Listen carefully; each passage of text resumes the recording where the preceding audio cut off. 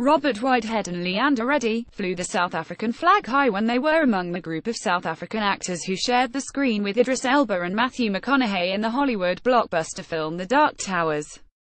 The film, based on a series of books written by American author Stephen King, also stars Lemo Gangsheepa and veteran actress Mary Twala and was shot in several locations across South Africa.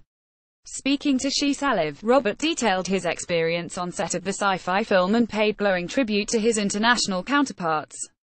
"It's a kind of sci-fi film, which I wouldn't usually do, but I enjoyed it immensely. We shot the film in the Cape Winelands, which is just an incredible place to film. We are blessed with some amazing locations and you will see that in the film.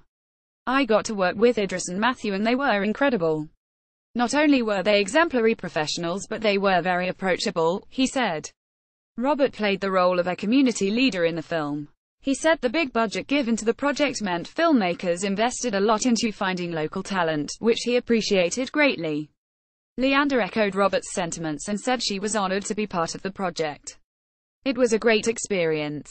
It has fantastic actors and features South African actors. It's a big thing for us to be featured in a blockbuster, so people should watch it and give us feedback," she said. The project's production designer, Christopher Glass, said South Africa provided filmmakers with striking aesthetics for the film. "In South Africa, we found otherworldly deserts. It was almost like being on Mars.